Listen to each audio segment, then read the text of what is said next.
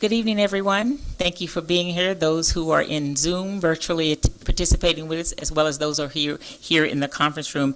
I'm Wendy Sims-Moting, calling to order our Tuesday, August 23rd, 2022 Board of Education meeting back into open session. I also want to make a couple of notes that President Munoz will be participating shortly by virtual. She'll be in the virtual land participating here, and Ms. Kate Ford is absent today. So we will move to language access. Thank you very much. We have Spanish interpretation available in person here in the boardroom and also on Zoom. And we also have ASL interpretation available. Muy buenas tardes. Tenemos interpretación al español disponible por medio de Zoom y aquí en persona en la sala del consejo. Gracias. Thank you. Thank you. And also the board took action in closed session to appoint Tony Ramirez for the position of Chief Technology Officer. The motion was made by Ms. Capps and seconded by Ms. Munoz with a 4-0. And the 4-0 is the fact that Ms. Ford is absent today. So that will be our unanimous votes. Okay. And that action was done. So that was completed closed section. And now we have the Pledge of Allegiance. Actually, we should have that next, but it won't for that. Now we'll have the Pledge of Allegiance. I took it out of order. Good afternoon, everyone. Please rise and face the flag. Put your right hand over your heart. Ready, begin. I pledge allegiance to the flag of the United States of America and to the republic for which it stands, one nation, under God, indivisible, with liberty and justice for all. Okay, now we'll just go to the superintendent's report. Thank you again, Vice President Sims-Moten. Good afternoon, everyone. Those of you joining us here in person and also on Zoom.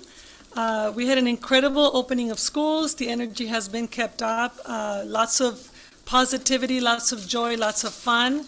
It almost feels like normal, but I hate to even try to say the word normal. I've learned my lesson in the last 2 years, so that is hard to come by these days. I want to start off with acknowledging a couple of people.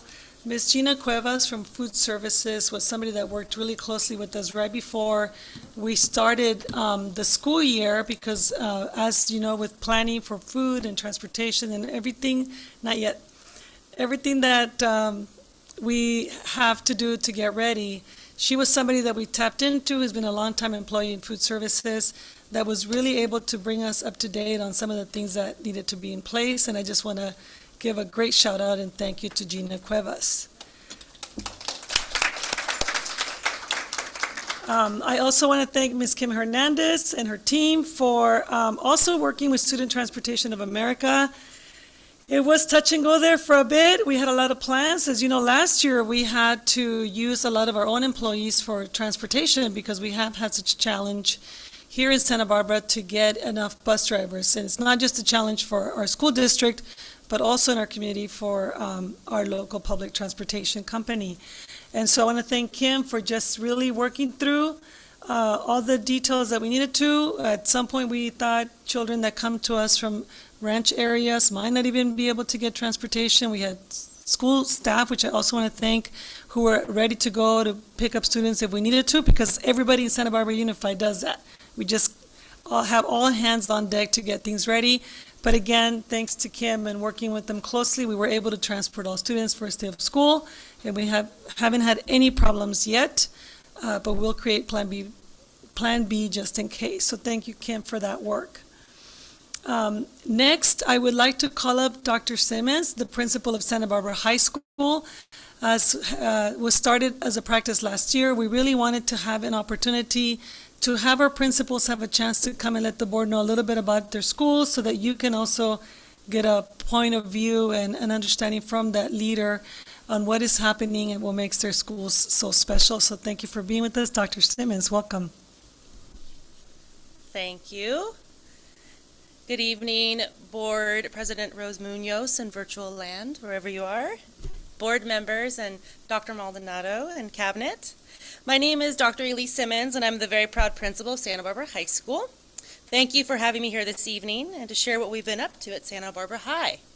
There's our beautiful school. So welcome to Casa de los Dons, or Home of the Dons. Next slide. This is the focus of our work, our students. This is actually taken from Friday Night Football this year. That's our Don's Den, and you can see them already in their gear, ready to go and cheer our Don's football team on to a big win. So there they are. Next slide. We have a theme for this year, and I'm bummed that Kate Ford's not here. She loves her themes. The theme for this year is the rise of a new dawn. And we've learned a lot through our experiences navigating the pandemic. And like the sunrise, the pandemic and our learnings have shined a light on what matters most and signals new beginnings of all kinds. Next slide. At the end of last year, we recognized that we needed to update our mission and our school-wide learner outcomes, and staff provided their input in a survey, and our site leadership team came together on right at the beginning of this year to come up with our new mission and what we call the 4 C's. And you can see here our 4 C's are courage to learn, collaboration, communication, and creativity. Next slide. On August 17th, our entire staff, classified, certificated, came together to examine and learn more about the 4 C's. And you can see here, this is just a few of the posters that were created by staff as they talked about each C and what it would look like and sound like in the classroom. And our next steps will be to continue to understand the 4 C's, and in particular, again, really unpacking what they look like and sound like in the classroom, but also in all spaces, our office spaces, our hallways, out on the field. And we want to make sure that we're teaching these skills, fostering them in our youth, and just making sure that they're fully integrated into our school culture. Next slide. At Santa Barbara High, this is our mission. Our goal is to support students to do their best, have the courage to learn from their experiences, reflect and refine their plans and strategies for success, and develop their character and values. And I wanted to share with you 3 areas in which we go after this mission and make sure it comes alive for our students. And so next slide. We have a thriving performing arts department, and you can see here we have our concert band, our choir, our dance team. We are the only high school in town that has a dance program as part of our performing arts. There's our marching band, and then the auditions for the Crucible, that's this fall's play. So look forward to those dates. They're going to be around Thanksgiving time, the first week or so in November. We're really excited to see what our new theater teacher can do. Next slide. We have 7 career tech ed pathways: the Visual Arts and Design Academy, or VADA, Construction Tech, and Culinary Arts. Next slide. Thank you. Our Computer Science Academy, Sports Medicine, and the Multimedia Arts and Design Academy, or known as MAD. And in the upper right-hand corner, we have a brand new, this year, we started planning it for last year, pathway. That's called the Translation and Interpretation Pathway. The first class will be taught terms 3 and 4, and we're the first high school in California to actually offer this pathway in Spanish, for Spanish language. Most schools do ASL. So we're really excited to get this up and going for our students and for our community. We're going to create many, many interpreters and translators. And it was also, we received a multi-year grant to help create this and implement it. I'd like just to give a shout out to our lead teacher. Her name is Allison Mendoza, and she's in her 2nd year with us at Santa Barbara High. Next slide. Student athletes. We have an amazing athletic program, and this is a picture of all of our student athletes that were part of teams that won the Southern Section CIF Academic Achievement. They're part of teams, there were 6 of them: girls cross country, girls water polo, boys girls volleyball, boys soccer, and track and field for girls. So as a team, they had the highest total GPA in all of Southern California. So we're the only high school that had 6 out of all of Southern California. We definitely had the top number. And this is them standing outside the stadium where they get to go, Anaheim Stadium, where they get honored and recognized. So we're really proud of creating strong student athletes. Next slide. And if for some reason you can't find a pathway, a sport, performing arts program, we have over 35 student-led clubs, as well as a vibrant yearbook program and school newspaper called The Forge. And if you don't know, our school newspaper is the oldest and longest running school newspaper in California. And we're excited to welcome Club Rush, which happens in the month of September, where the students set up, there's an example, a table of their club, and students come and sign up for all the clubs that they're interested in. Next slide. This is our Dons crew. They're welcoming you right now, but they're also welcoming our new students to Santa Barbara High School. And they're glad that we're here. They're glad that we're here. Go to the next slide. And the we're glad that you're here is a practice that all Santa Barbara High School teachers are implementing this year. So as part of our new beginnings, we're going to begin each day and each class this way, where staff is at the door greeting our students to help build community, helps with a little bit of supervision as well.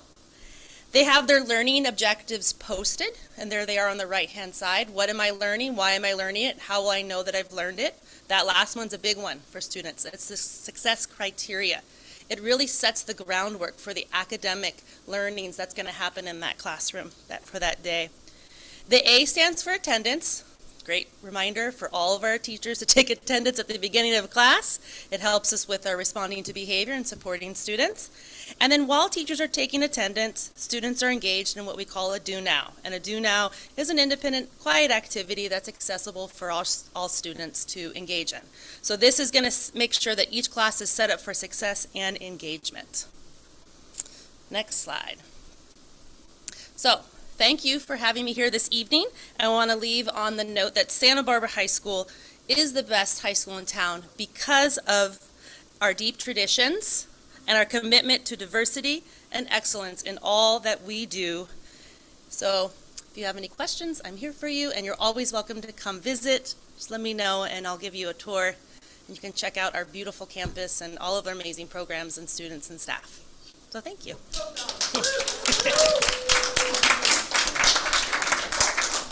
Thank you, Dr. Simmons. And hashtag we are unified.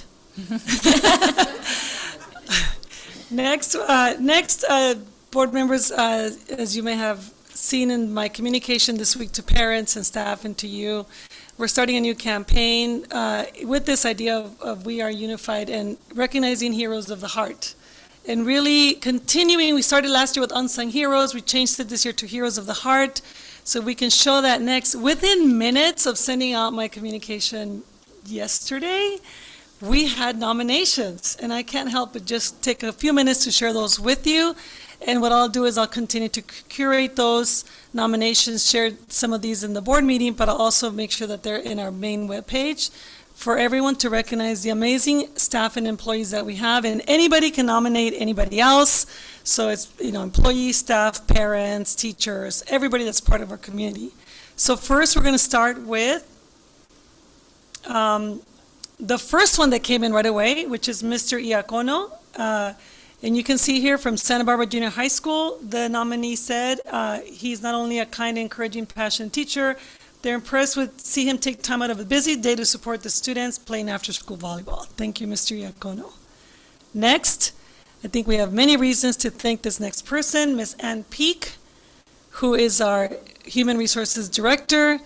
The nominee said she's a wonderful human being and cares about every employee in the district. We can all feel it. And I want to do an extra shout out to Ann because, as you know, the Human Resources Department has relentlessly worked throughout the summer and at the end of spring last year to make sure all our classrooms are fully staffed, all our positions are filled. And I will just selfishly ask if there's any math, special ed teachers, or world language teachers out there, we're always looking for them. That's always a need in our district and many districts. Next, we have Esperanza Villegas. She is the first face of the district. She welcomes everyone and treats everyone with respect and kindness. So thank you, Espi, as we lovingly call her. And then we have Donna, who is supremely compassionate teacher. develops lifelong bonds with her students and families through the many things she does. And she is a teacher at the Montessori program at Adams Elementary School. We also have, oh, I'm missing my notes here. We are missing her name. Of course, I'm going to ask Adriana to help me here with our next hero, Melissa Castle, one of the most outstanding teachers, a human being and caring friend. She deserves the award, respect, and support due to the many families she has been able to find and help out, and I believe she's at San Marcos High School. Next, we have Kathy Solis at Cleveland Elementary School. She is going above and beyond in everything she does and is amazingly helpful, kind, and pleasant to be around. And last but not least, even though he refused to let me take his picture, Oscar. Our very own Oscar, very humble and caring. John Dent made this nomination. He pushes himself to go the extra mile, never backs down from a challenge. We value his contributions and how he always does it with a smile and a can-do attitude. These people exemplify the spirit of Santa Barbara Unified, the hashtag We Are Unified theme that we are going to carry on throughout the year. And I want to encourage everyone to please send these our way. Send it to askthesuperintendent@sbunified.org. We will continue to highlight all the amazing human beings of Santa Barbara. So with that, I just want to close out with saying that we will have the Adams Solar Panel ribbon cutting this August 31st at 2 p.m. All are welcome. More information to be coming to all of you and to the community. So that concludes my superintendent's report. Thank you. Great, thank you. And now we'll have some board comments and correspondence. I'll start with Ms. Capps. Am I right? Thank you. I just wanted to reflect on some correspondence I've had in the last few days since school started. People are so happy and excited. You can tell that things are off to a good start. Two areas. Number one is with the off and the away technology policy, which is students not having their phones on in their hands in class. And I've heard from a handful of parents about how relieved they are with that policy. And I also understand from Joyce that teachers have already noticed a difference, even though we're only on day 3. So it seems like that is a very welcome, perhaps overdue policy. So congrats to this team and for all of the teachers who are implementing it, which is the hard part. And I just wanted to also thank the superintendent and the team and all of the people who participated in the staff kickoff at San Marcos. Unfortunately, I wasn't able to be there, but I just heard, again, really positive things. The students who participated, and Dr. Maldonado, you really do have shown us how important it is to always keep the students front and center, even in our celebrations, right? And even when we gather, even more so then. So thank you for that and for all of the effort that went into getting our school year off on a good foot. Thanks. Thank you. Welcome, everyone. Thank you, Dr. Simmons. I enjoy listening to your report, and I look forward to listening to San Marcos and Dos Pueblos to their report as well. So thank you. And a big thank you to all the teachers, all the staff that makes it possible for the schools to be open. Like Ms. Capps mentioned, we've been getting emails and messages about is it off and away? Apagado y guardado? The cell phones, so it's I'm hoping the policy will come soon, and it'll be implemented district-wide and I guess secondary district. But the teachers are pretty happy, so thank you. I appreciate that. I know Ms. Edison is leading that, so thank you so much for doing that. Also, yesterday I had the great pleasure of attending the DLAC meeting here at the district office. It's a group of parents who are very dedicated, very motivated in improving the educational experience of their students. So I wanted to give a big shout out to all those parents that came and encourage more parents to be part of that. So thank you, and here's looking forward to a great school year. Great, thank you. And so I'll just conclude, I echo the the comments of my sister board members. It was such a fun day. That first day was a rally, and I was so pleased. The board members, Ms. Munoz and Ms. Ford, were there to invite us to be part of your space. You could just feel the difference. You could just feel the energy, and I had to do a little Bengay rubbing, but it was all good. It was all worth that. It was great, and to have all the cheerleaders there and really you really could feel and that we are united was being embodied in that day.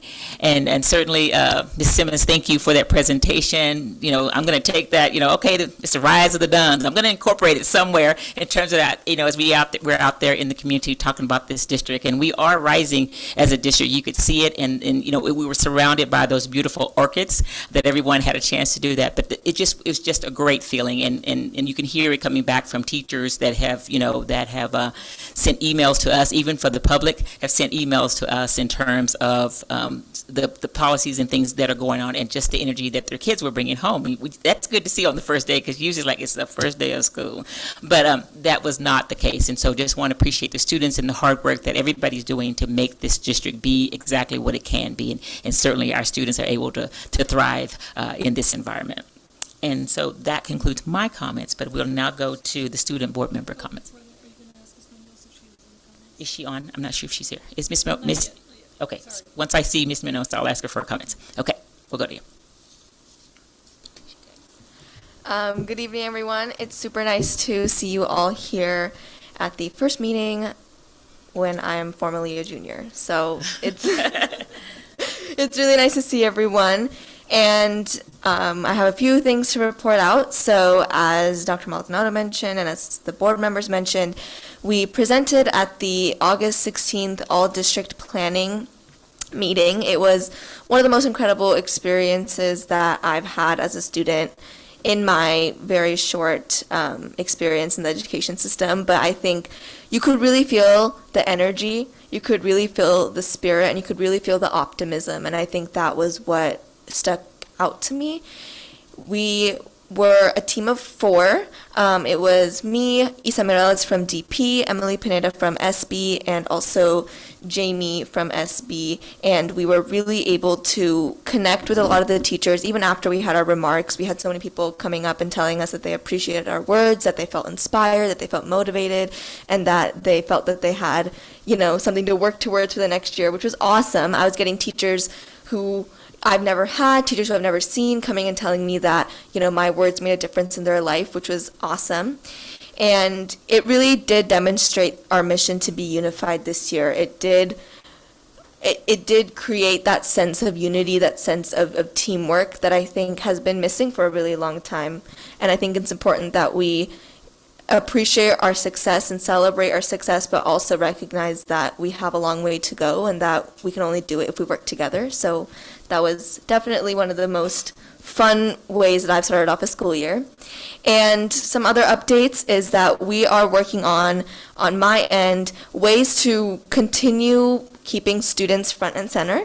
So for us, that looks like we are going to begin planning and meeting the Superintendent's Advisory Council. So this Advisory Council is a group of 20 to 25 students who advise the superintendent and the student board member on any issues and concerns that they have regarding school, the way that the district is operating, anything at all. And it's just the way for students to feel that they have a say and for students to really feel like the stakeholders that they are. And we're also planning a meeting with all of the school ASB presidents, and ASBs are the Associated Student Bodies, so we want to make sure that we have clear communication on what we want school culture to look like this year and what we are identifying as issues in our schools that need to be addressed immediately, because each school is different even though we're one district. And as students, it's really important that we ourselves identify goals that we think we can work towards, because we want to make sure that our community is one that reflects our goals, our values, and our ideals. And we are hoping to meet with junior high elementary schools this year and introduce civic engagement earlier on to make sure that more students are looking forward to getting involved in high school, whether it be through this position as student board member or ASB, clubs, pathways, any means for them to get involved in their community.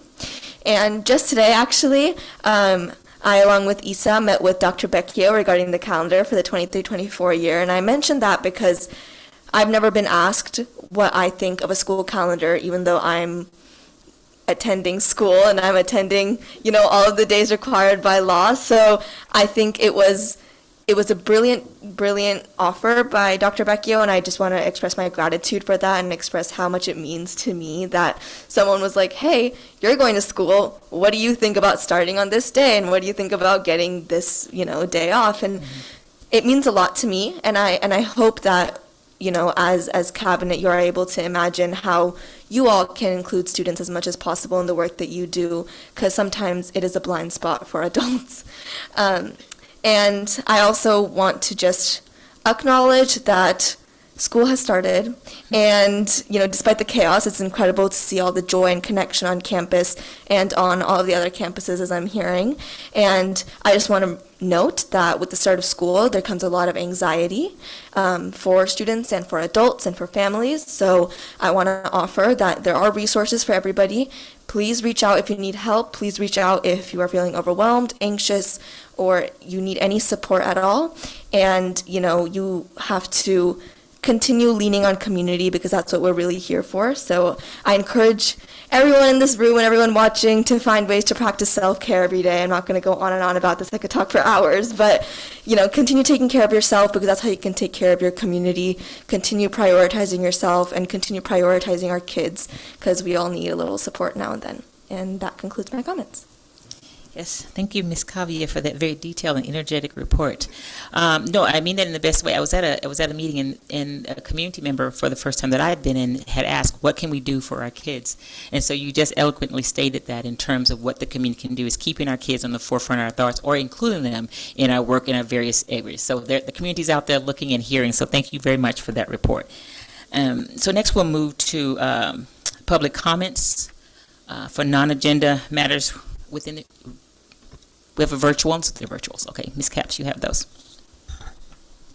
We just, let's see, we just have four, or let's see. 1D9. D9. We just have one virtual. Yeah. Oh, I call the name? Okay. Yes. I'm happy to call Ms. Jennifer Williams to speak virtually on public comment.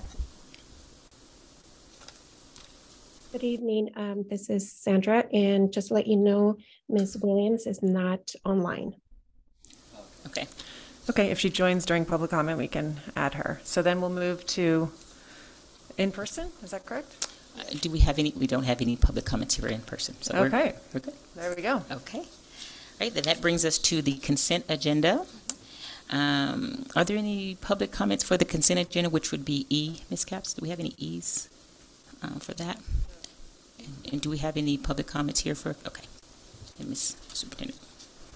Board members, I'd like to call your attention to an item that was set on your desk. Item under the consent agenda, item E22. There is a change to the cost. The invoice did not include pool use and lifeguard, so the cost will now increase from $34,155 to $36,535. And that's on there for your reference if you have any questions when you go through the consent agenda. Okay. Thank you. So board members, are there any items you'd like to see pulled for further discussion? Ms. Alvarez? I'd like to pull number 8, please. Okay. Number 8. Any others? Seeing none, we'll go ahead and just pull that and discuss. Thank you. Yeah, go ahead. Thank you. I like for the audit to reflect any district findings and the district's response to that finding. The district, not that the auditors is going to write the response, the corrective action, the auditors don't write that. The district writes that response, and that's included in the audit. So that in the following year's audit, it shows that the prior year there was a finding and the correction that was done. I remember when I first joined the board, there were a couple of findings, and I made this request, and I think I wasn't clear in my request because the auditors were saying, well, we don't do that. I wasn't asking that they write their response. I'm asking that the district's response be included. And I think that shows great transparency. It also shows the board that whatever finding was, it was taken care of. So prior to approving this contract, I would like to see that change made. So, Ms. Hernandez, do you have any, okay.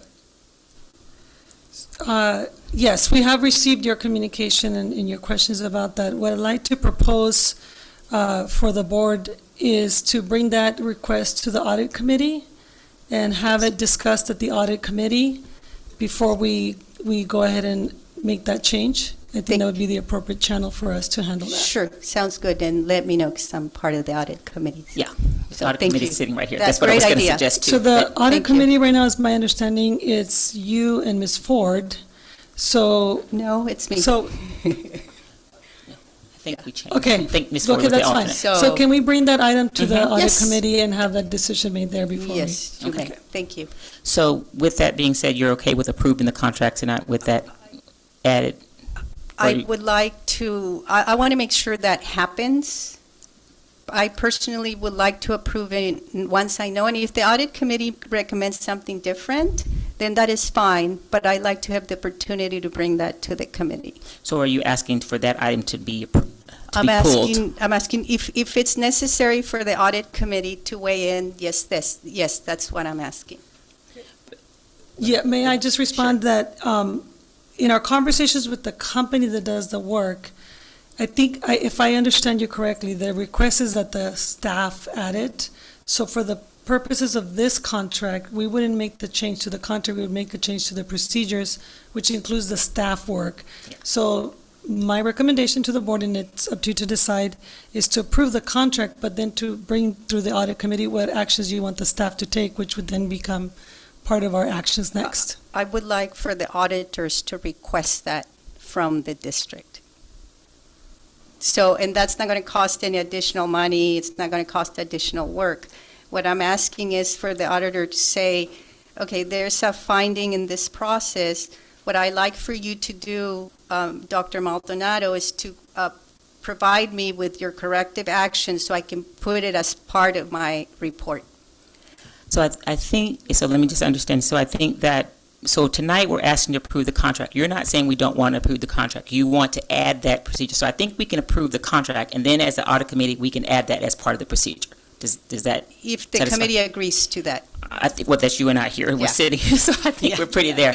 So, I mean, formally, we'll Yes. do it, but I think we can just move past this one and approve the contract tonight, and then talk as an audit committee to add that procedure. Is that? I'm you good agreeing with that. Okay, Sure. great. And so, with that, are there any additional items that we need to pull or discuss? We're good, okay. And also, so we'll move approval for, of the consent agenda with the correction on E22 of the increase to include the other charges that need to be there. So do I hear a motion? I don't see Ms. Munoz. Is she on? Not yet. Not yet, okay. So can I have a motion to approve with the corrections, the consent agenda? I move to approve with the corrections. Okay. Ms. I Kempton, second to approve with the corrections. Okay. All in favor, raise your hand and say aye. Aye. Aye. All right. Motion approved, consent agenda approved. Thank you for that discussion. And we're moving right along here. It's almost a little nervous, but anyway, I'm like something's going to fall somewhere. But anyway, so next, we'll have an action agenda. We're going moving to the action agenda. And we will have, Ms. Capps, you have the, Yes. We have public comment on F10 and F11. okay. So starting So with, we can start with F10. That would be Roseanne Crawford.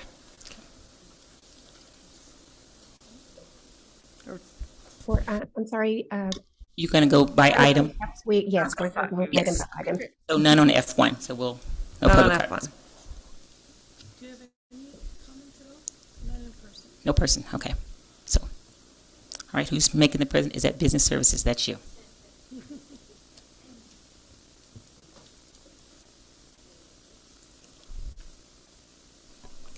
Good evening, board members, and just ignore my fancy glasses.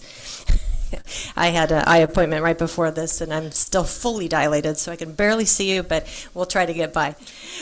Okay, so hopefully we'll have my presentation pop up.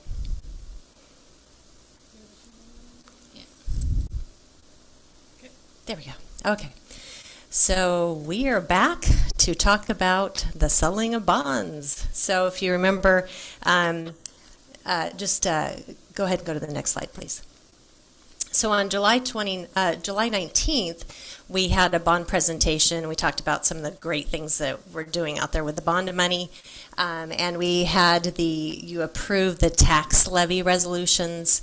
And so this is kind of the next step now to go forward to for the issuance of the bonds. So the process to sell the remaining GO bonds so that we have enough money to finish our wonderful projects that we're working on. And online with us tonight, we have some amazing experts that can help us answer any questions that you might have. I can barely see you guys, but it looks like we have Danielle Aruda online from KNN, and we have David Kasanoka, and I think we might be missing one or two other people, but that's fine. So we will go ahead and move on. Next slide, please. So this is where we are in the schedule for the selling of the issuance of the bonds. So, you know, last time we talked, we had you approve the tax levy resolution. Tonight, we've got several documents that you will have seen that were attached there, that legal and disclosing documents for you to take a look at. And then and some resolutions for you to sign for us to go forward to sell the bonds. And then you can kind of see the schedule there of what happens next. And then finally, we get to the closing on October 17th, of which time we would then receive the money once we sell the bonds. So let's take a look again of the bonds that we're talking about. Next slide, please. So we have the two measures, the measure I and the measure J. And so we are selling the next and final series for each of them, which is your Series C bonds. So for the measure I, which is mostly the secondary school sites, we have $35 million left to sell, and that's what we're working on selling tonight. And then the SFID number 1 is also a Series C, and it's the remaining on that one as well, and so that's $18 million. So all told, $53 million. And next slide, please. So the steps that are going to occur in order to get this done is we have the two resolutions, the district-wide bonds measure I, that's the secondary one, and the other resolution, that's the SFID number 1, which is the measure J. So you'll have those two that you'll be voting on tonight. We have a preliminary official statement. You probably have seen these before. And you will have noticed there are some holes in it. It's not completely filled out because as you go through the selling of the bonds, there will be some items that will be filled in once we have the data for it. We have a bond purchase agreement, and then finally the disclosure certificate, and that's then all done. So it's very, very exciting, and it's wonderful that we're kind of wrapping up this stage of the bond sales and that we can just continue working on the great projects that we're doing. Next slide, please. And I think that's it, but we have, if you have any questions on any of it, our experts are here to help answer those questions. Board members have any questions or comments? Yeah, I think this is very exciting. And I was going to make a comment. You know, I thought you were wearing your sunglasses because our future is so bright, right? It's you so can't bright. see it. It's so bright. There's that song. So it is your birthday today, I understand. Happy birthday. Thank you. Yeah, Thank a little you. birdie just whispered in my ear. So, congratulations. It's been an interesting day, for sure. But thank you so much for that. So I know Ms. Munoz is online now, so I'll be calling her as part of the rest of our meeting. So hearing no additional comments and or questions, can I have a motion to approve item F1? First of all, thank you so much to KNN and to Mr. Kachnoka. I'm very familiar with their work, and I know they do excellent work, so thank you. And thank you, Ms. Hernandez, for your work and your team, and I'm very happy to move that we approve this item. Thank you. Do I hear a second? Second. Ms. Capps? Okay. All in favor, please raise your hand and say aye. Aye. Ms. Munoz, I see you. Okay, thank you. Motion passes. Thank you, Ms. Fernandez. All right, thank you. Okay, next we're moving to action item F2, approval of agreement of conceptual architectural services for Harding University Partnership School Community Resource Center. Is that Ms. Marina? Thank you.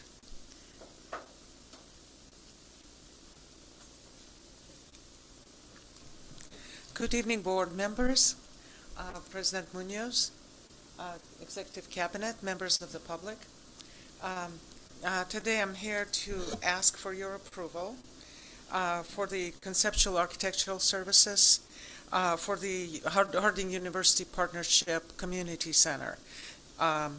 Just a bit of history. This partnership is 12 years old from the documents that I have.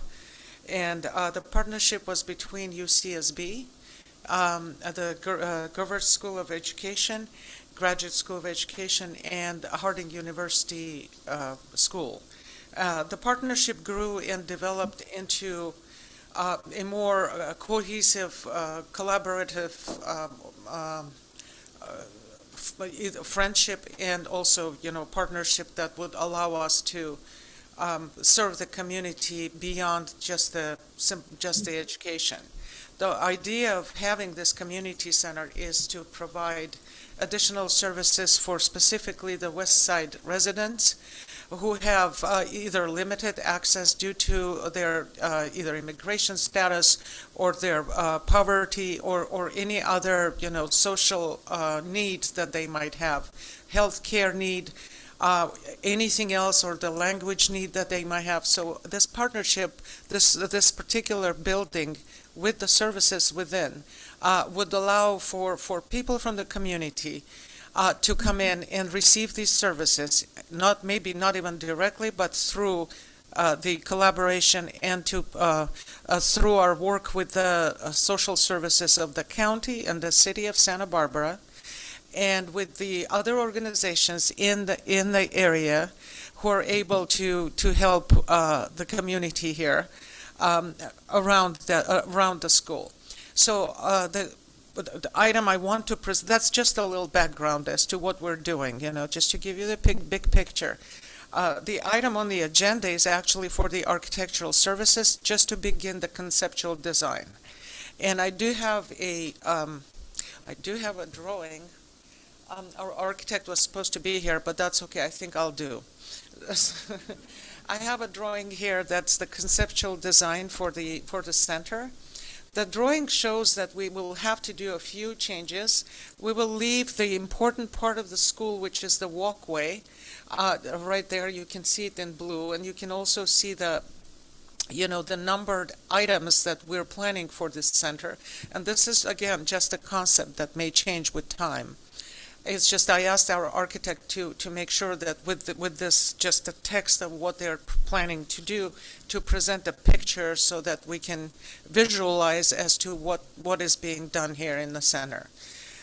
So we'll have computers, we'll have volunteers, we'll have people who will be receiving clients through a different entrance completely. So architecturally speaking, there will be some changes. From the street, there will be a different entrance, and we're planning for 2 parking spots. One, of course, being ADA accessible parking spot, and we will also make sure that the space has entrances from both the school side and from the outside, from the street side. We have something similar at Franklin Elementary School, and we all went there to visit and to see how it's built and what kind of services they provide. We were not building it exactly like they have, because this building is actually larger, and we visualize more accessibility for services for the community with this building. So what we have there, I can't see from there, but I can pull my own drawing here and tell you what we have. We have we have restrooms, we have storage, we have demonstration kitchen. Demonstration kitchen is just a fancy name for a regular kitchen that you have in your house. And we have, what that means specifically is not to have commercial or industrial hoods and grease traps. It's just a kitchen. So we call it the demonstration kitchen. You can cook in it, but you can't make large, meals for a large number of people. We will have an office. This is a private office where people can get help with consultants. Those consultants, when I say consultants, they include maybe legal aid, maybe psychologists, or a doctor. There will be doctors who will be participating in this program. This is a very inclusive charity, but I hate to call it charity, really. It's more of a service-providing organization to the community that is in much need. So, and people would love to have it because a lot of times they don't even know that they have this resource to come and ask for help. We love the concept that our architect created. Actually, he's right here.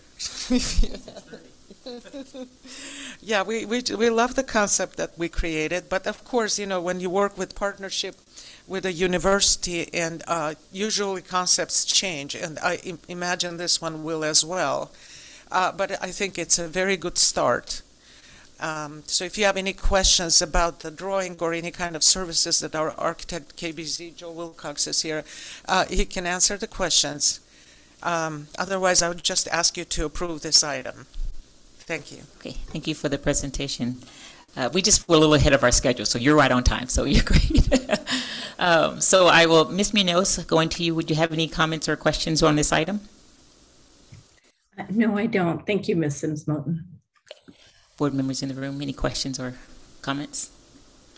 Just Ms. Capps? Not about the actual construction and facilities. It looks wonderful, but I just would love to kind of hear more about the West Side Partnership and sort of what the dreams are, because I remember, thanks to your memo, that this was 2020, which seems like forever ago, that the board passed the existence of this, but I'd love to just hear kind of more about it at some future date.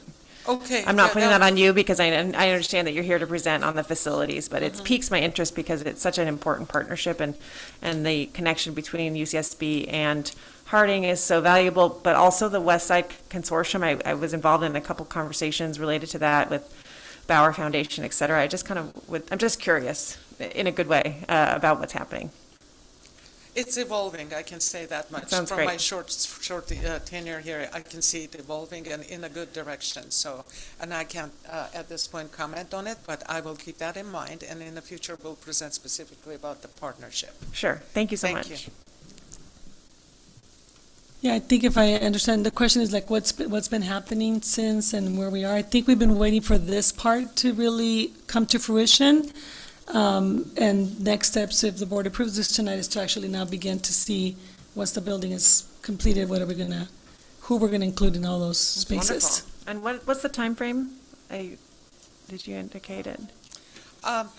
Steve Vance may be able to provide that answer about the time frame.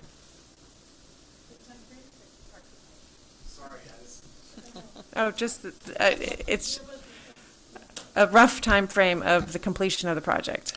I do not, because what we need to do first, get the drawings I see. created. So too soon. So Yep. we're working with Jeff at the university, and then he's also going to do the fundraising in order to create the I see. construction. Yeah. Okay, great. Thank you. Sure, Ms. Tavares.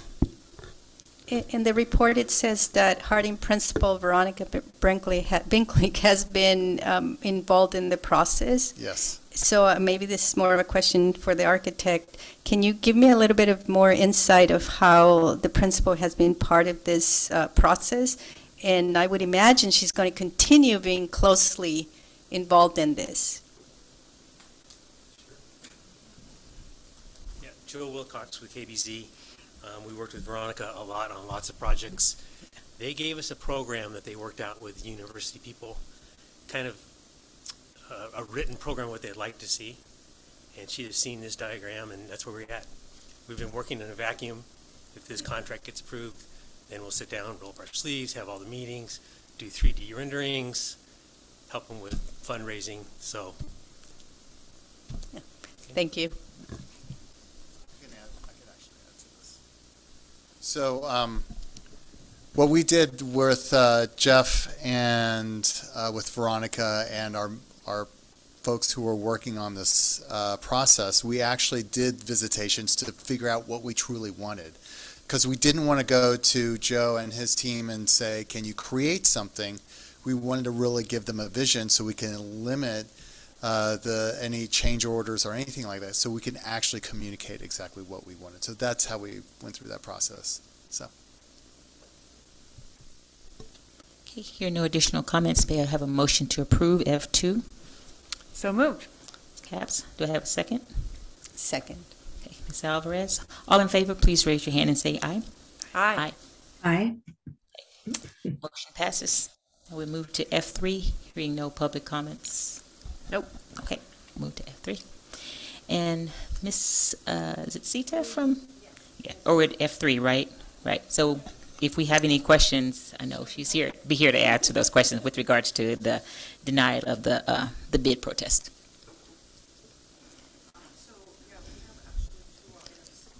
I think you need to turn your mic on. Yeah.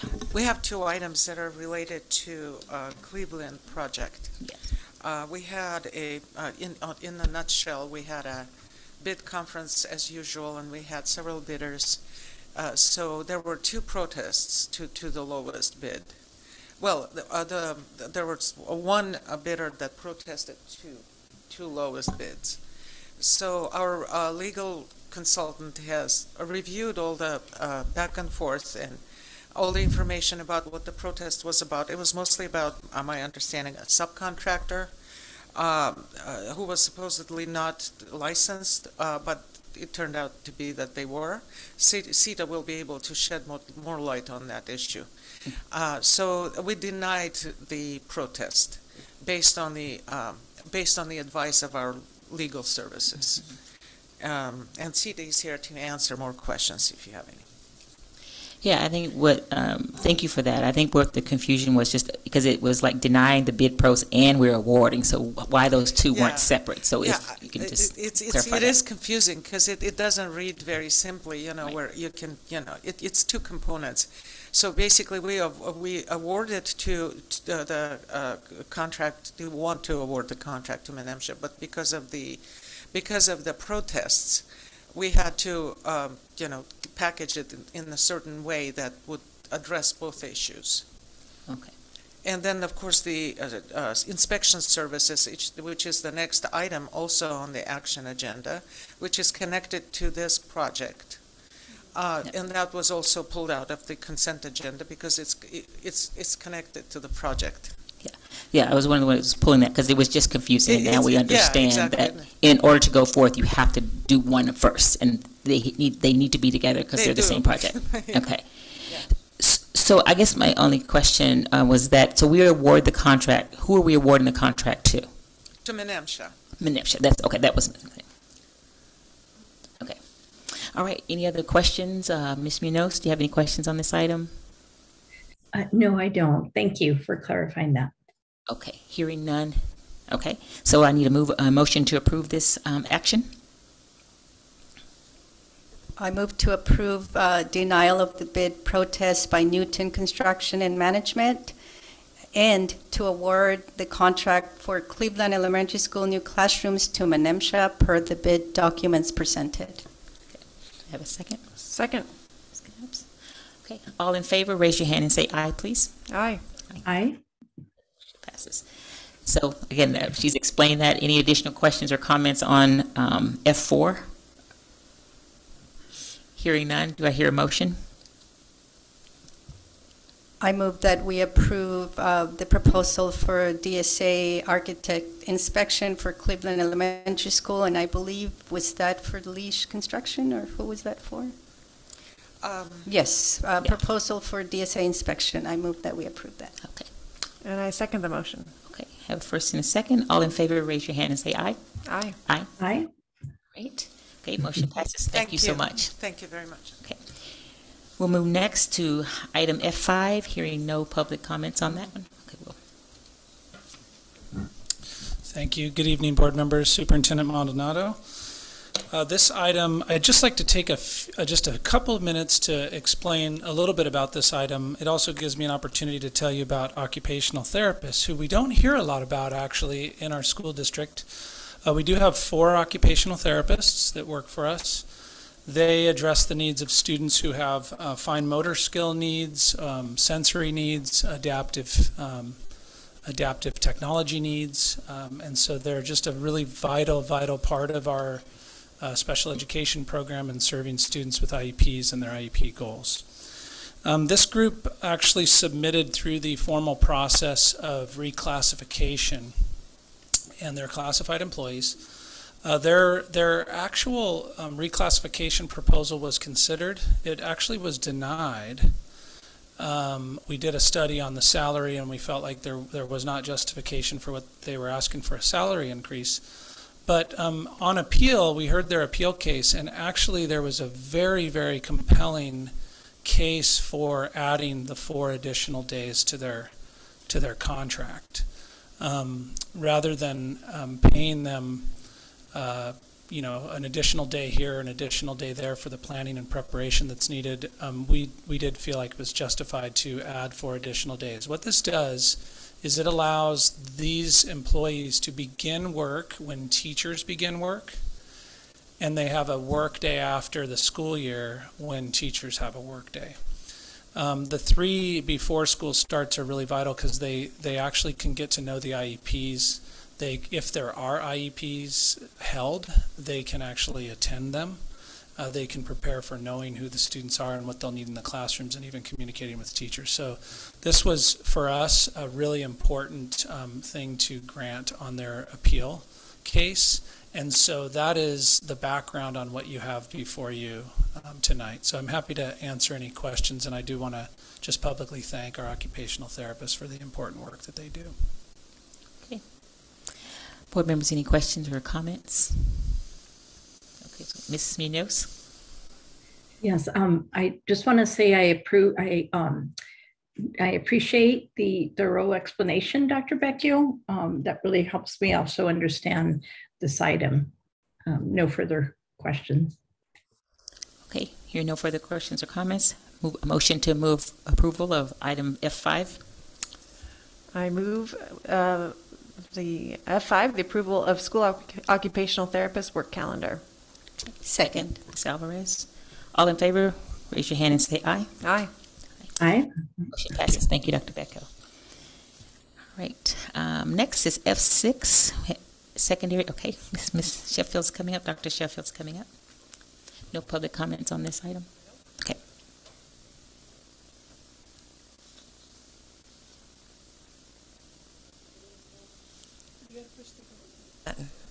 Can you hear me now?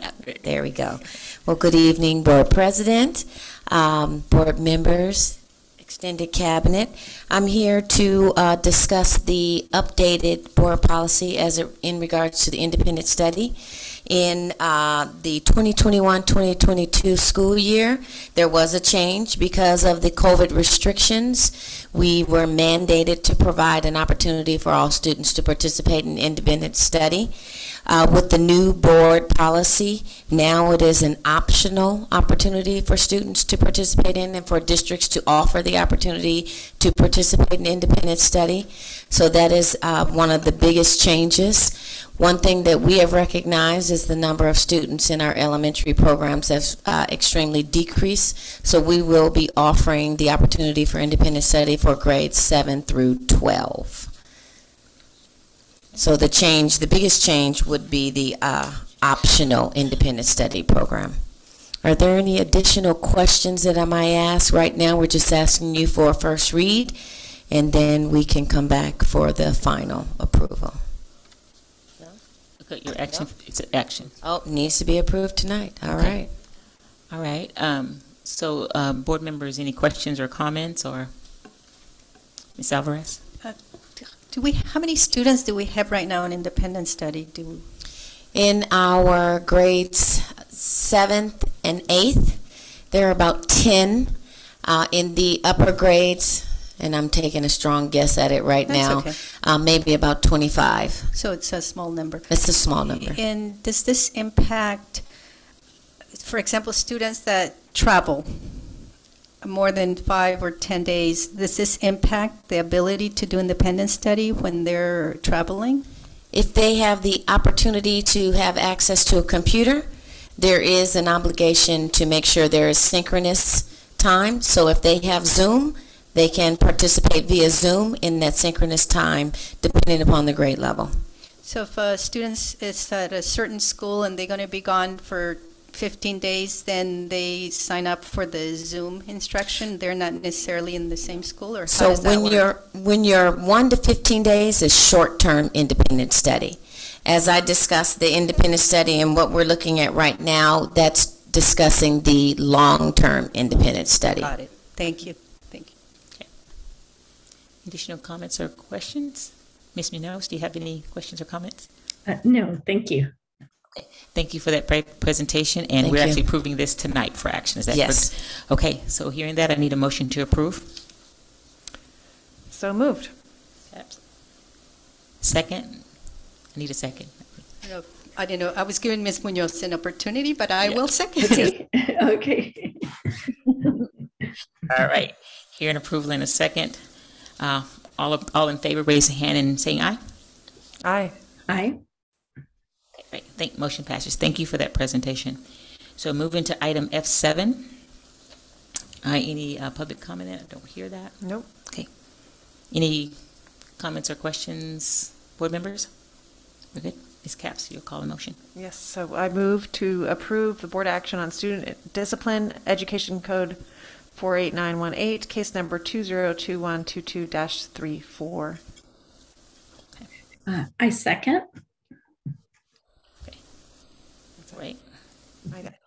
I just want a clarification. Is that the one that was pulled? No, it was Is the next one? Okay. Yes, Okay, the next great. one. Good. Got that. Okay. Thank you. That was my hesitation. There we go. No problem. Yeah, so Ms. Capps and then Ms. Jones, you second it. Okay. All in favor, please raise your hand and say aye. Aye. Okay. Aye. And as we were discussing here, action on F is 8. We're pulling that for later, coming to the board at a later time. So we're pulling it for tonight. So we're moving on to F9. Any public comments? No. Okay. In virtual too. No virtual public comments. Okay, so they're in the room. Okay. Claudia, can you pass those down?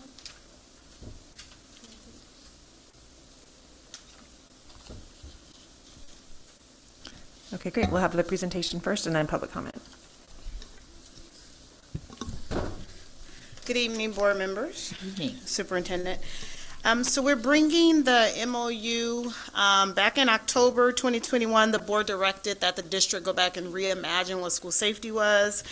There has been some collaborative meetings that have happened in the meantime between the city of Goleta, the sheriff's department, and us, kind of redefining what the role of the campus security, the original title was SRD, the Sheriff Resource Deputy.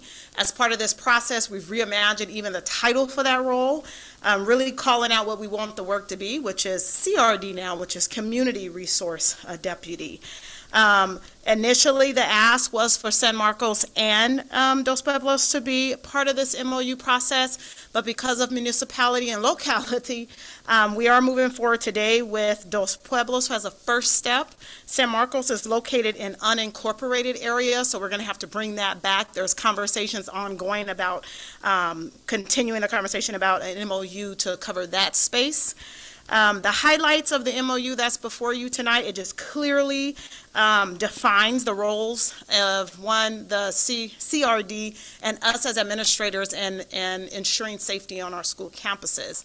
And really want to highlight that when we say safety, we mean physically, mentally, emotionally, and socially safe campuses. It is clear that the CRD will do check-ins with the principal or their designee, patrol around the school and any places where students congregate outside the school.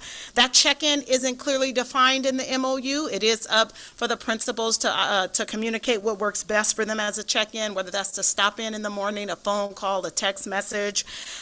It really outlines that the work is that we have safe and secure communities as well as school campuses for our staff and families and students, that our partnership really is their expertise helping us preserve life and property, disposal of confiscated items that we may not have access to dispose of, and trying to build positive relationships. We've had several opportunities to confer and talk about what will be included in this. We were clear that anything that qualifies for a diversion in the community, those are violations that law enforcement come across students with, that they would be referred to teen peer court. We're on our campuses, we're going to handle those. We won't go through a diversion because we also offer supports and services for students. We've had some community conversations. I myself have had a conversation with Stand Up for Racial Justice Santa Barbara, and I believe they were here tonight, and really went over the MOU, answered questions, really highlighting that we have prioritized the response to student behaviors as ours to have as administrators and school staff, that we will not lean on or defer to law enforcement to deal with our student behaviors. We've had a conversation with law enforcement as well, and they don't want any parts of that either. The MOU is clear that we won't defer to them and they won't interject into student behavior issues. We understand, depending on where we were trained, it's either a behavior or a crime, and we want to make sure that we have the appropriate response for student behaviors. And that is the MOU that is before you in summary. Thank you. So, board members, comments, questions? Well, I think public comment. Oh, you do have public comments. Yes. I apologize. No, Sure. all good. Okay, Ms. Sims-Moten, we have two public comment. We have Kim Pascage first and Barbara Permate. Hello, board members and board president. I want to thank Ms. Shekinah Edison for bringing forward this community policing MOU position for DP and Goleta Valley that reimagines safety as the board directed back in October of 2021. The Youth Coalition Cops Off Campus Santa Barbara collected and brought forward numerous student testimonies that supported the national data and research that found that police on campus do not actually keep students safer, but instead lead to criminalization and school-to-prison pipeline for especially students of color, students with disabilities, and LGBTQAI+ students as well. This MOU finds the middle ground by giving the school principals a channel of communication in case there is an emergency on campus, but keeps armed officers stationed off campus. The Ed Code notes in the MOU outlines that the very few reasons why a police officer would need to enter campus. Instead, the model leans on campus security personnel who have established relationships with students on campus and mental health district resources as the first line of support for on-campus events that occur. I recognize that there was a lot of work put into negotiating this community officer position between the school district, the city of Goleta, and the sheriff's office, and I hope that the board will vote unanimously again to support this follow-up to their directive to find alternatives and reimagine safety for all of our high schools. Thank you. Thank you. And now, Barbara Permate.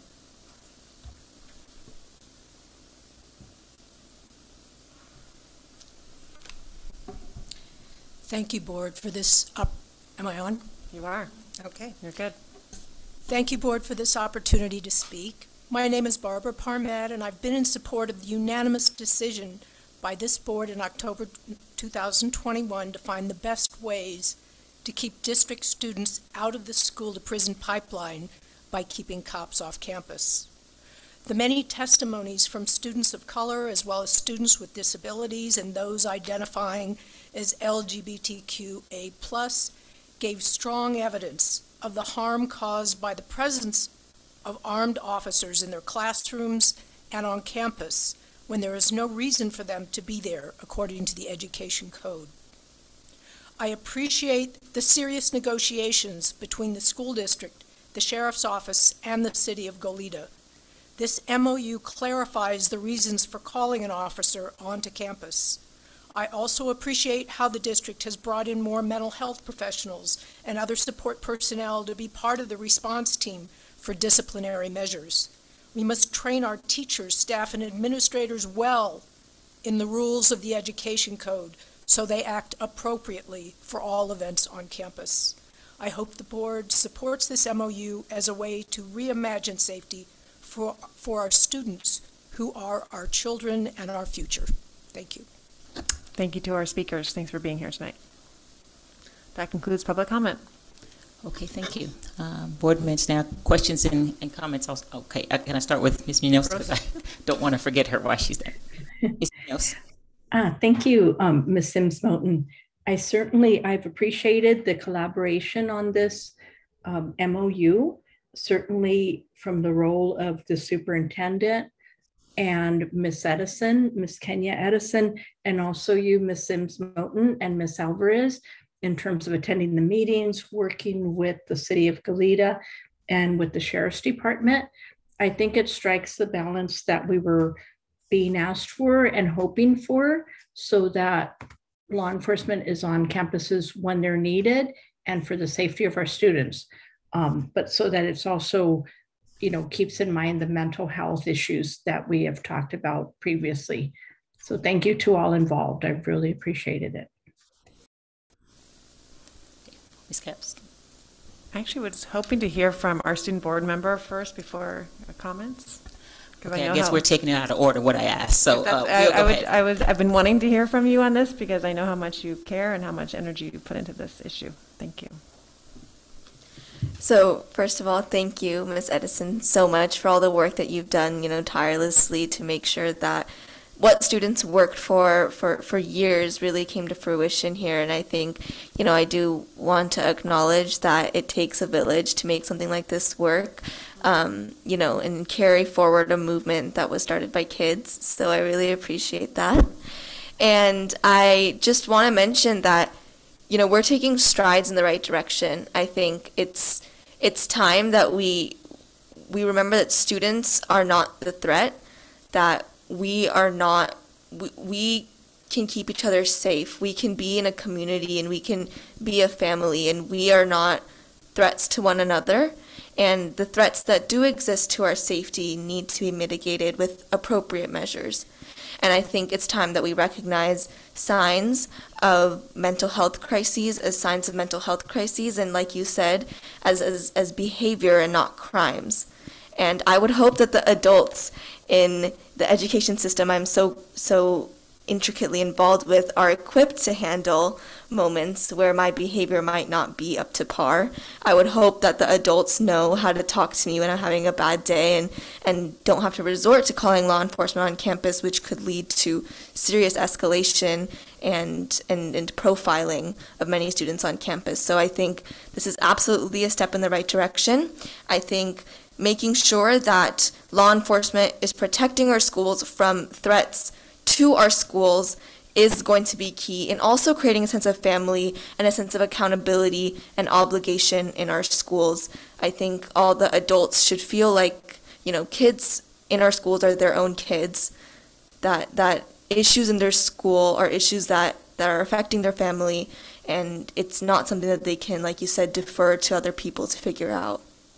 And I'm really optimistic that this is going to be a step in the right direction, especially because of how many students so enthusiastically supported the decision back in October, and how many students from DP, were willing to share their trauma and be vulnerable without any compensation.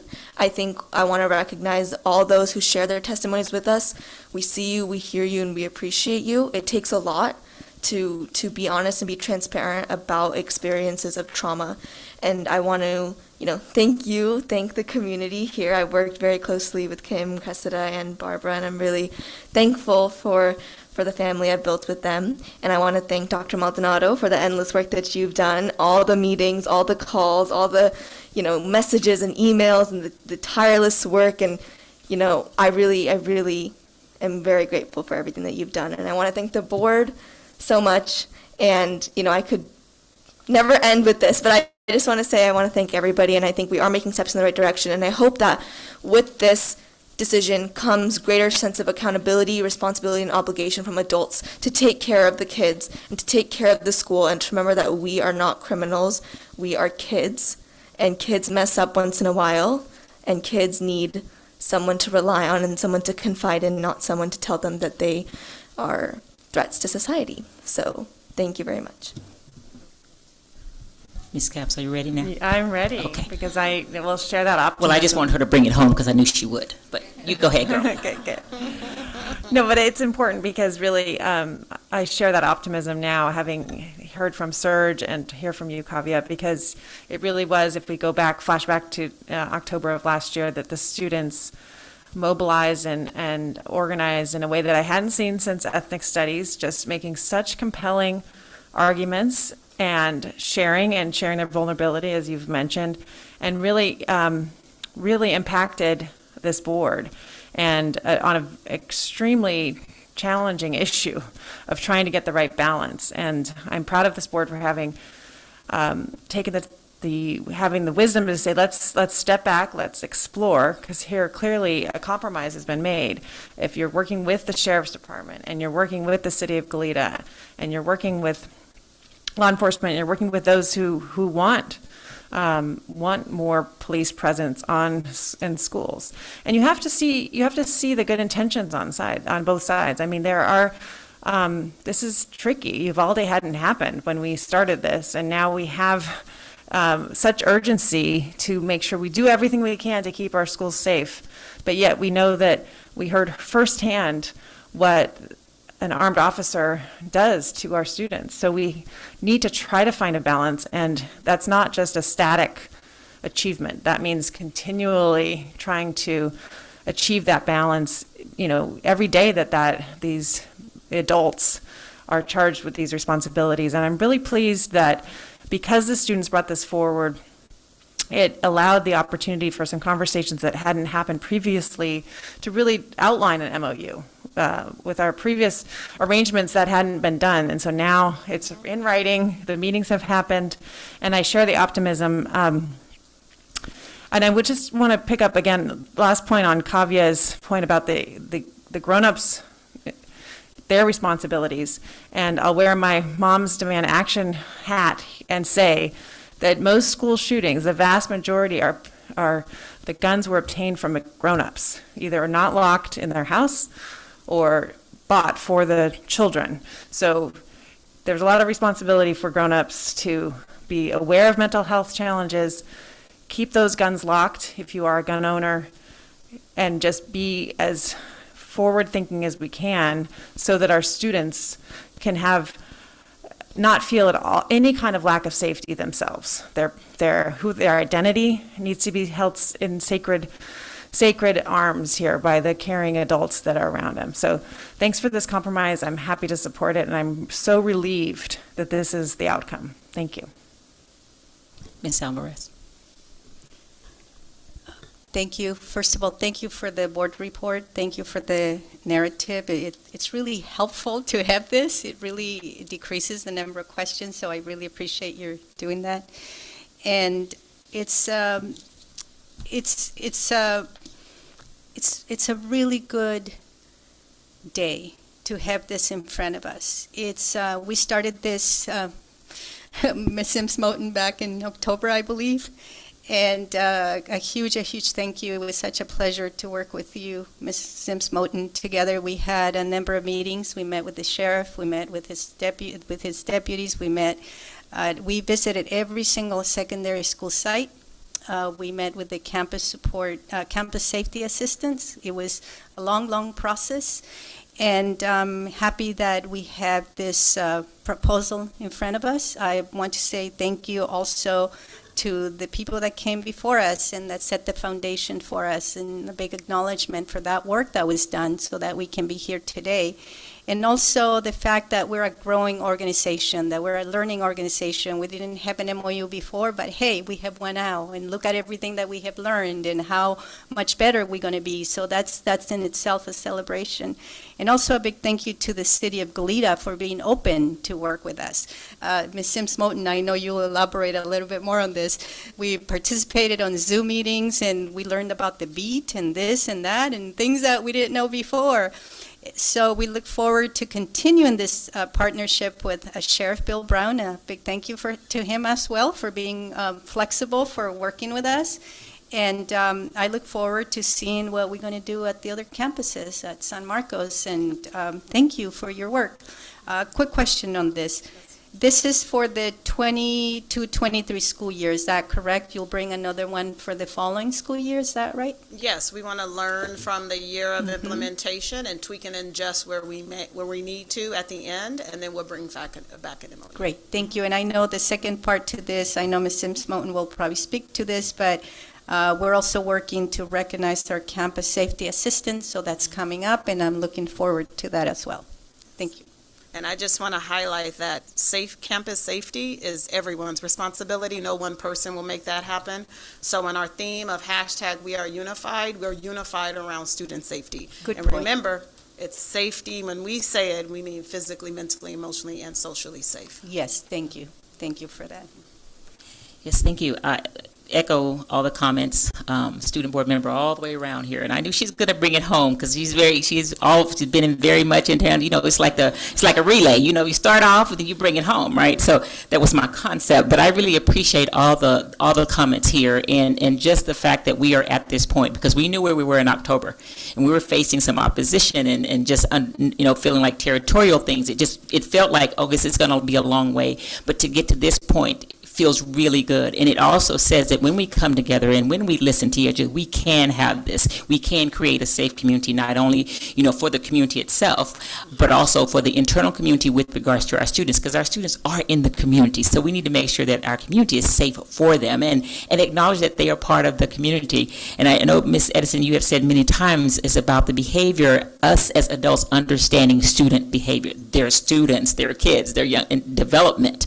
Where are they developmentally, and how do we need to respond accordingly, so I can appreciate how we're going to increase our skills as adults to be able to respond appropriately where we're not, this is a kid that's having a bad day, or a kid that has some developmentally, they haven't gotten there yet in terms of, their brains haven't developed fully yet. So we're just recognizing that. And so that the more that we are reimagining how we want to treat our students, we really are we're preparing that world for that doesn't exist. But every time that we come together and discuss and decide for the greater good, that it's always for the most part is for our students. But as a community, we have to support them because they're going to be in that community and how to do that.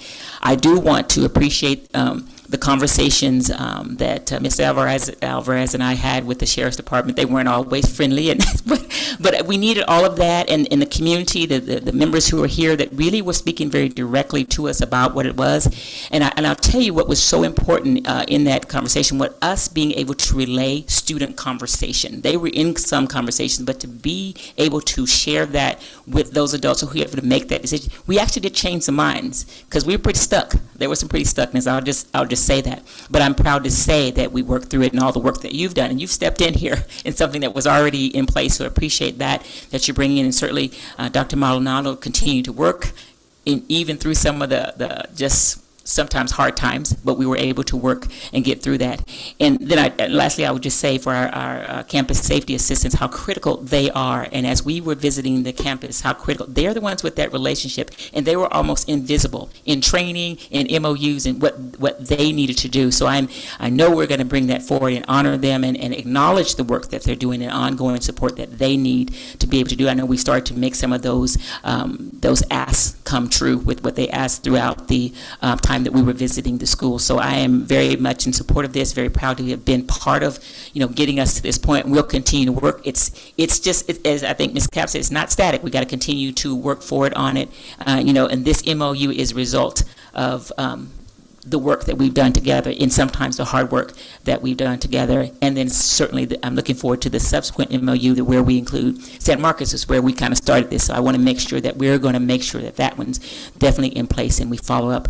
And I know that this is for 1 year. And so if there are things that are changing mid-year, will you bring back to say there may need to be adjustments throughout the year, not wait to the end of the year should things come around? Let me speak to that and add that this MOU, we are the first step of approval. Okay. Next, it will go to the City Council, City of Goleta, okay, and followed by the county for the Sheriff's Department approval. As you know, this involved three government agencies, yes, 3 legal teams that have all vetted and approved it. But now it's going to those approvals. Once the 3 agencies approve, then we'll start the timeline for that year-long. And yes, if there's any anything that happens in between, I don't expect that there are going to be any changes to the language as it stands now. But if it does happen, I'll bring it back to the board. Okay. We'll bring it back to the board. Yeah, great. Any additional comments and or questions regarding this item? Then we're good. Therefore, I need a motion for approval. I move that we approve the MOU as presented. Okay. And I second the motion. Okay. A motion and a second. All in favor, raise your hand and say aye. Aye. And thank you, Philip, for your work and your input. Thank you very much. Okay. All right.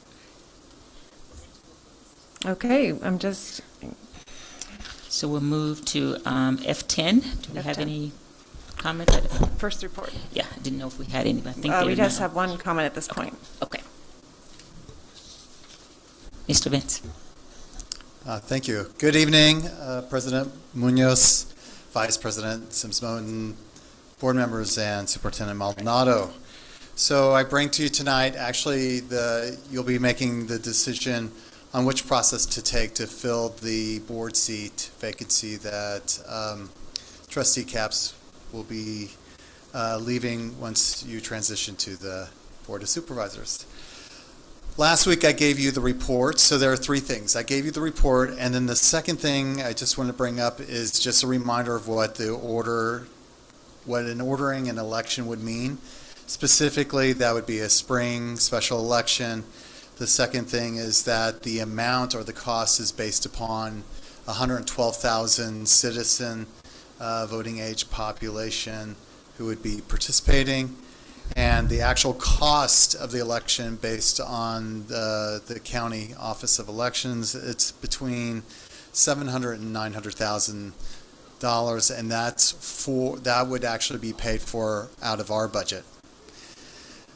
The second choice that you have is the provisional appointment. So, and what that would mean is that once Trustee Capps submits her letter of resignation, we would have 60 days to fill that appointment. So candidates can submit their applications, and then once you've selected the candidate going through that process, you have 30 days we'll have to wait for 30 days before we can make it finalized, because if there's a filing of a petition, then we would have to go through that process. The last thing is I put on the report, I said there was a $10,000 to $30,000 budget or an impact. It actually is an estimate, because really what was presented from you, which it would be that having a candidate trained or providing some sort of training. So we haven't unpacked that yet. So that would mean that we could either contract that out, which would be this cost, or we could actually do it in-house, which would mean that would be no cost. But I did want to just point out there was some sort of cost if we were going to include some sort of training. So that's what I wanted to bring to your attention. And with that, any questions or actually public comment? Do we have a public comment? Yeah, we have one public comment at this point. I believe she's online, Ms. Moni DeWitt. Hi, Ms. Capps and board members. Yeah, I just wanted to say I really support the idea of it not going to special election just due to the cost. I think we have a lot of unmet need in our community, and I think that the other route seems more prudent and fiscally responsible. Thank you. Thank you, Ms. DeWitt. That concludes public comment. Okay, thank you. Board members, any comments or questions? Ms. Alvarez? I missed the last meeting where this was discussed, so if I'm a little behind catching up. I do have a question and a comment, and also probably a statement on 1, 2, 3, 4, 5, bullet number 5. I'm a true believer in transparency and an open system. My preference is that the board interviews every candidate that applies. That meets the criteria, of course. That the criteria is not set forward by the board, by the Register of Voters. What is the criteria? And that we interview every candidate that applies. I don't see why we would have 2 board members who would eliminate candidates from being interviewed. that doesn't sit right with me. It just doesn't feel that, to me, everybody should get a fair chance, just like when you're a candidate on the ballot, people have a chance to vote for whomever they decide. Every person that applies, in my view, gets an interview. So that's, again, I wasn't here for the discussion. If you already discussed this, I'm behind, but I want to make sure that my comments are taken into consideration. Thank you. Yes. Ms. Munoz? Yes, thank you, Ms. Alvarez and Ms. Sims-Moton. The comment I have is an observation about bullet number 4, which I appreciate just from the equity standpoint, is that, you know, candidate information forms are due to the superintendent office and can be received by email, fax, US mail, or hand delivered. You know, some folks may not have access to email or fax and such. So I appreciate that, and certainly am in favor of having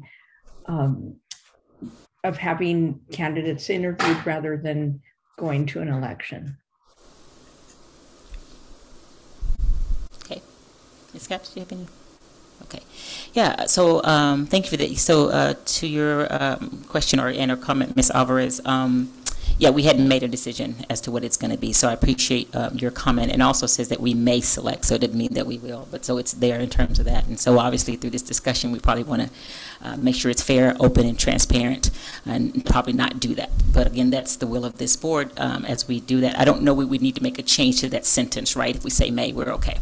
Okay. That's correct. So, and I'm sorry, just to clarify as well, I mean, if you only have a handful of candidates, it seems pointless, so that you could do exactly. And so that's what you'll be guiding. So it's just a suggestion. That's what it is. So noted. We went through an appointment process, so we interviewed everybody. And so my comment would be, I mean, I'm in support of the provisional appointment selection. So with regards to the cost, I mean, the cost of training, it would cost us anywhere from 10 to 30,000. That doesn't seem reasonable. It just basically, I was looking at various contracts and just trying to find a ballpark, because honestly, I haven't made any phone calls or did anything other than just giving that estimate of just considering all of our other contracts. And we might even consider doing a training not just for the provisional candidate, but also we could fold into the new candidate who would be the board member who would be elected, you know, in November. So there are various ways of looking at it. So that's why that's there. Well, I appreciate that. And I would also say, too, I think there's a greater cost if we don't get more trained as board members coming in. Right. Because the more informed we are, the better we're able to lead and understand Ed Code, our own board policy. So I think that's absolutely there. I think we can kind of look at the price and then use other options, what you're saying, that make it less. But I think if we don't do it, there's a far greater cost than even what's here. So thank you. So any further comments? I'd like to elaborate on your comment. I do agree, as a learning organization that we are, I think it's important that we set the example of we are learning, we also need trainings, and it's definitely something, like you said, Ms. Sims-Moton, it would be more costly not to do it. So it'd be good to continue discussing that as well. Scott, yeah. And I think just reading the language, right, it says that the special board meeting held to interview the selected candidates will be conducted in public open session. And I think that's important to note that we're not losing that democratic piece, that people still have the opportunity to listen to their representatives or potential representatives, and they have the opportunity to engage with them and to see if they are truly the ones that they want representing them. So I think it's important to note that with either route, we're still maintaining democracy, which is a right that I think is so important to be protected. So hearing no additional comments, to have a motion to approve. And we're choosing the provisional appointment. Do we need to say that specifically in the motion? Yes, please. Okay. All right. I move that we make a provisional appointment upon the resignation of Trustee Capps, and that all candidates that apply that meet the criteria are given an interview. I second. Okay. Second by Ms. Munoz. All in favor, please raise your hand and say aye. Aye. Motion passes. Right, thank you. I think, Mr. Vance, you need to stay up here, right? You're number 11. I do. Okay. All right. So this evening you'll be reviewing and then voting on the edits on our LCAP. So on July 28th, the county office contacted us stating that we needed to do some necessary edits on our LCAP before they can actually approve it. Our team, our Ed Services team, met with them face-to-face, which was great because we could also introduce them to our new leaders, which was nice.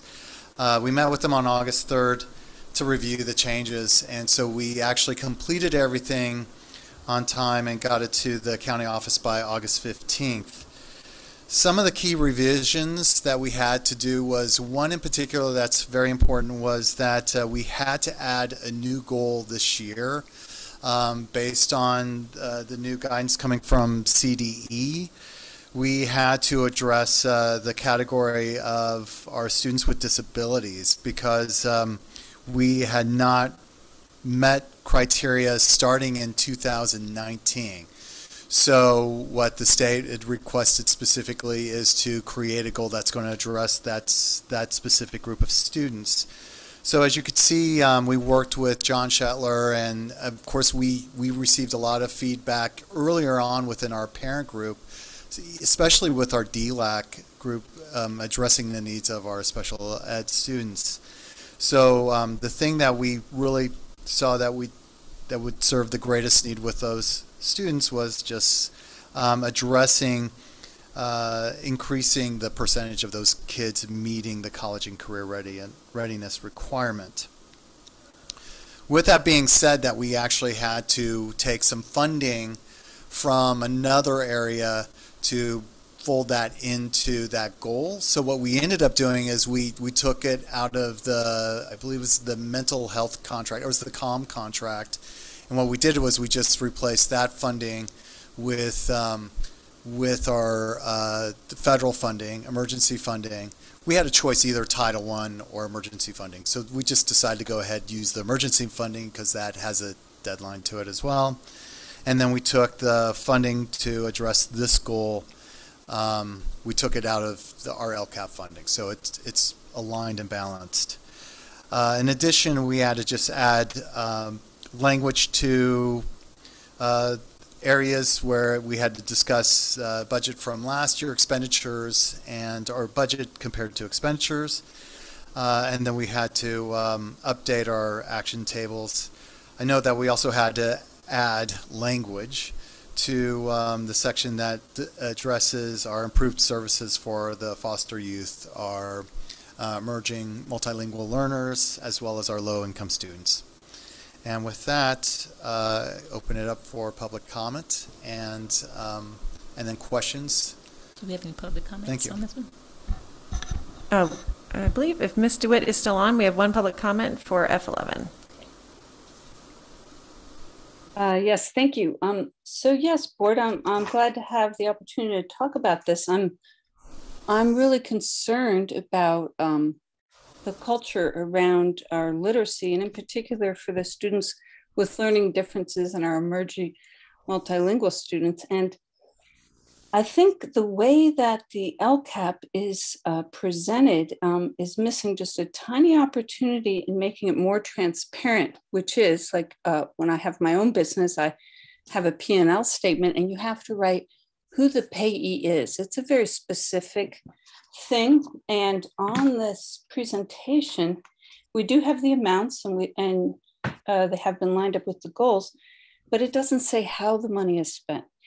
And the reason why this is very important, and particularly with the students with learning differences, is because they need a different set of tools to learn language. And I know this because I've lived it myself, and I'm also very aware of this issue. And the big thing is about decoding versus a queuing system. And I'm sure you are familiar with it, but also early testing and teacher training and reducing class sizes are the things they're doing in successful states like Mississippi. So two things. If we could make it more transparent so we can really see if the money is going to go to things that will be effective for this group.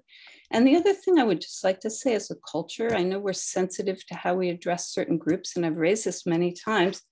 And I know they might have to be referred to technically as students with disabilities, but I think it's a damaging way to reference a group of people who really just have a learning difference. And frankly, if anything, it's our systems that haven't been up to speed on how to accommodate them. So if we could consider that, I'd really appreciate it. Thank you. Okay. Is that our public comment? That concludes public comment. Okay, great, thank you. Questions or comments from the board members? Ms. Munoz? No comment at this time. Okay, thank you. In the boardroom, any questions or comments? Not for me. Ms. Capps, did you have a comment? Oh, no, thanks. I just had one question. So, Mr. Vance, you spoke that you were moving some dollars to adjust for this. So how, from the section that you moved dollars from, yes, how is it affected by, were the services decreased in order to do that, or? No. Okay, so was it explained, like, what was happening there? Yeah, so it's basically we took some of our federal emergency funds and just replaced it. So it's just shifting the funds and filling in the gap, basically. Okay. But there's no service decrease in Definitely those not, areas. especially in that space, because we need every service in that. Yeah, I think that's it, because we've had comments about what money's been moved, but they're not really sure understand. So that's where you see me asking, but I would ask that anyway, right. As we're doing budgets, just to make sure that where we're moving money from, that it's not decreasing services at all. So you're saying that it's not. So not hearing any, no additional comments and or questions, so I need a motion to approve. So moved. Need a second? I second. Thank you. Okay. All in favor, please raise your hand and say aye. Aye. Aye. Okay, great. Motion's passed. Thank you, Mr. Vince. All right. That brings us to a closing to some degree. We obviously have no items that we need to return back. And coming events, any coming events that's coming? You want to announce some, Ms. Kavia? You want to go first? Go ahead. That's what I was going to say too. Go ahead. Okay, well, starting this week, I think all of our schools are beginning their back to school nights, which is awesome. I'm excited to go to as many as I can and just meet all the students and see how excited everybody is for this school year, because I know I am. So, okay. Any additional ones? And additionally, this week we have the Combating Anti-Blackness Work Group meeting starting at 5:30. Actually, prior to that, we have the Technology Use Committee at 3:30 on the same date, August 24th, followed by the Combating Anti-Blackness Work Group at 5:30. And then Thursday, we have a webinar for parents for the Off and Away campaign starting at 6. And we've decided to do 3 Thursdays in a row. So this Thursday would be the first one. Next Thursday will be at 3:30. And then the last Thursday would be back at 6 p.m. again, just to give parents several opportunities to come in here about the campaign and share any concerns or any questions they may have with us. And those will be run by Ms. Edison and her team. Thank you. Okay, great. Thank you for those updates and coming in. And we have a list of future. Ms. Alvarez, did you have a question? For future agenda items, I'd like for us to start discussing dates. We have several future agenda items listed here. Yes. I think we should start putting a date to those, and also to start thinking of a date so that we can do a budget study session that we said we would do. Also to allow the staff time for planning, because they're really busy. So I'd like for us to start considering that maybe at the next board meeting. Okay. Thank you. Thank you for that. And then, so with that, that was my comment too as a future items when you start to this. So thank you. And so our next meeting is September 13th, 2022, right here in person. Also be able to participate virtually, 5:30. Thank you so much for everyone. Excuse me. Hello. Ms. Sims-Moten? Yes. Oh, yes. Sorry about that. I'd also like to add for future agenda items. Okay. Sorry, I'd like to add a recognition of Disability History Week, the second week of October. Okay. Okay, and for us to draft a resolution, in that regard. Awesome. Okay, I'm just hearing from Dr. Maldonado that Mr. Shelter is working on that resolution. Okay, great. Thank you, President Munoz. Thank you. Okay. So next meeting, September 13th, here in this evening, 5:30 we start. Thank you so much for being here this evening, both virtually and in person, and thank you for your work. Good evening. Have a good night.